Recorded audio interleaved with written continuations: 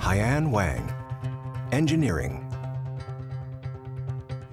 The computers that we can hold in the palm of our hands today are a testament of the evolution of materials and technology. And Dr. Haiyan Wang is on the forefront of that evolution. In an effort to push those limits, she's applying her expertise in material science in new and exciting ways. From Stone Age to Bronze to Iron Age, everything was driven by material discovery. We come into the new century, and it will be driven by new material discovery as well. Haiyan and her team at Texas A&M University are using nanotechnology to create more efficient materials and working to prove these materials could one day be used to make smaller, more effective fuel cells.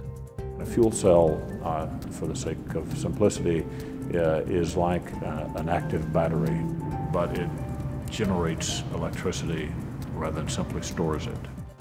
Our goal is to make the material so that the efficiency can be much higher and the operation temperature much lower. I see fuel cell electric vehicles that you don't have to plug into the wall. I really literally believe that her fuel cell technology will transform transportation.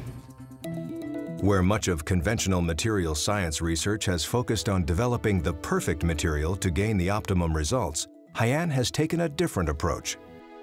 Instead, she and her team embrace the natural imperfections of a material and use nanotechnology to enhance the material's performance. If you can incorporate some smart and unique nanostructured defects, put them into the right spots, you can make a perfect material even better, actually.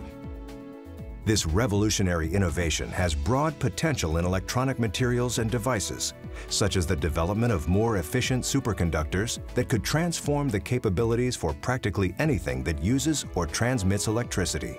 So high-temperature superconductor has many potential applications because the superconductor means carry electricity without loss. It means the materials will be able to carry the electricity with zero conductance or zero resistivity.